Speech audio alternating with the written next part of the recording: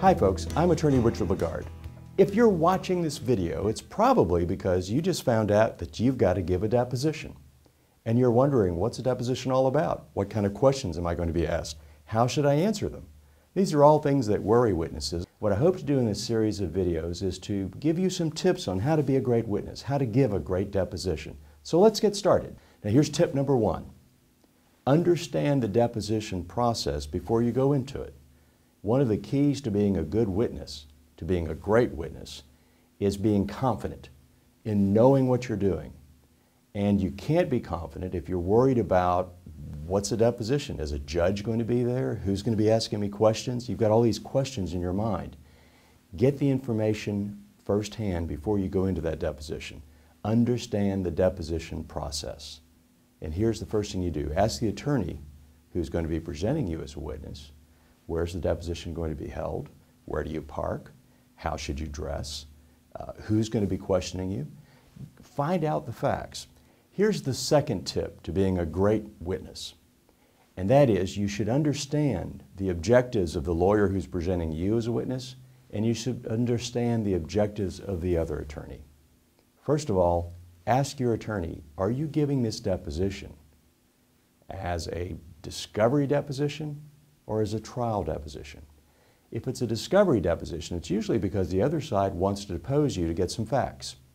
If it's a trial deposition, it's because this attorney who's presenting you is worried that you won't be available for trial, and they want to preserve your testimony for the trial. And the objective of the attorney presenting you is very important. In one case, you're simply answering questions of the opposing attorney, and it's not your turn at bat. It's not your turn to tell the whole story. Rather, it's your turn to simply respond to the questions being asked. Now, if it's a trial deposition, then it truly is your side's turn at bat. It is your obligation to get the story across as a good, credible witness. So understand your lawyer's objectives in presenting you for a deposition. Here's deposition tip number 3. If you want to be a great witness, if you want to give a great deposition, tell the truth. I can't emphasize that enough. You've got to tell the truth. Now, I can tell you, first of all, that you're obligated to tell the truth under the law. You're sworn to tell the truth. You're under oath. But a lot of people aren't impressed by that. They're not particularly impressed by the fact that they're sworn to tell the truth and that it's the law. So I'll tell you this, it's the morally right thing to do. Now again, a lot of people really aren't that concerned about what's moral and what's not moral. But let me tell you something that's going to impress you, I think. And that is, from a strategic point of view, telling the truth is the only way that you can be a great witness. Why do I say that?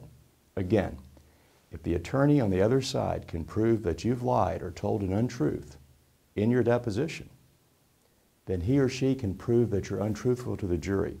And if you lie or tell an untruth about even a minor detail, then the judge and jury are going to think, you know, if that witness lied about something minor, isn't it more likely than not that they're also lying about something that's important to their case?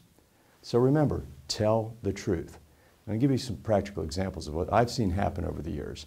I had a witness once, a client, who, when he was a young man, had been arrested for stealing a radio out of a car. And when he was asked during his deposition, have you ever been arrested? Have you ever been convicted of a crime? He said no. And he said no because he thought his conviction had been expunged, that it was no longer a public record. But it was still in the public record. Now what happened? Because he told an untruth, because he was untruthful in his deposition, that became a big issue in his trial. If this man lies about something like this under oath, isn't it more likely than not that he's lying about something important in his trial? Again, where he's under oath. And here's what lawyers tend to do. You know, Mr. Witness, do you remember giving your deposition under oath 3 months ago? You were under oath then to tell the truth, and you said X, and now you're under oath to tell the truth, and you're saying Y. Were you telling the truth then, or were you telling the truth now? Were you lying then, or are you lying now? You see, you lose all credibility as a witness. So be very careful. Tell the truth, and only the truth, and you'll be a great witness. Here's tip number 4 to giving a great deposition. Listen carefully to the question, pause, and only answer it after you've thought about the question. Now, why do I say that? Well, it's because so many witnesses rush into their answer without really thinking about what they've been asked. So To be a great witness, you've got to do this. You've got to stop and pause before you answer the question. I've heard witnesses just snap answers out one after another immediately after the question was asked, and they weren't really closely listening to the question. And they really weren't answering the question that was asked. So be a good witness. Be a great witness. Pause. Take your time. Think about what you've been asked, and only then should you answer the question. Here's tip number 5. Listen carefully to the question and make sure you understand the question before you answer it. Don't jump into an answer if you haven't fully understood what's been asked of you. You can't be a great witness unless you really understand that question fully before you answer it. That leads me to tip number 6. If you don't understand the question, don't be afraid to ask the other attorney to repeat or rephrase the question. Now here's why. Lawyers will often think up the question as they're going. And sometimes they'll start a question and then it leads into a convoluted compound question that's hard to understand. Or they might use legal terms that you don't understand as a layman. Stop the lawyer. Just say, "Excuse me, I'm sorry, I didn't understand that. Could you repeat or rephrase it?" I guarantee if you do that, if you make sure you understand the question before you answer it, and you make the lawyer repeat or rephrase his question if you don't understand it, if you do that, you'll be a great witness. Here's tip number 7. If you don't know the answer, simply say, "I don't know." That's really important because you're only obligated to testify as to what you actually have knowledge of. That is, something you've seen, something you've heard, something you've experienced yourself. You're not obligated to testify about things that you don't know. So if you're asked a question that you don't know the answer to, simply say, "I don't know." Don't make excuses as to why you don't know. Just say, "I don't know." Here's tip number 8.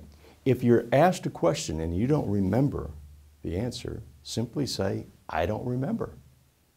And don't be embarrassed about it. You're not obligated to remember everything. Don't make excuses for why you don't remember. Just say, "I don't remember." Here's tip number 9. Don't confuse "I don't know" with "I don't remember." And here's why. If it's something you never did know, just say, "I don't know." If it's something you knew at one time, but you've forgotten, say, "I don't remember." Here's the difference. At trial, if the fact or the subject matter is something that's important for your case, you can refresh your recollection. You can look at documents, you can talk to other people and refresh your recollection and then remember by the time of trial. If in your deposition you've said, "I don't know the answer to that," and then at trial you say, "Oh, I do know the answer to that, it's this," all of a sudden now you're saying something inconsistent. But if in your deposition you said, "I don't remember," and at trial you say, "You know what, I do remember now. I went back and looked at my diary, I looked at my calendar, whatever, and now I remember what it is," that's believable. That's something a jury will believe, and it's understandable. So be careful. Use "I don't know" if it's something you never did know, and "I don't remember" if it's something you may have once known but you just can't remember. Here's tip 10. The best answers that you can give, in my mind as a lawyer, are yes, no, I don't know, or I don't remember. Good, short answers.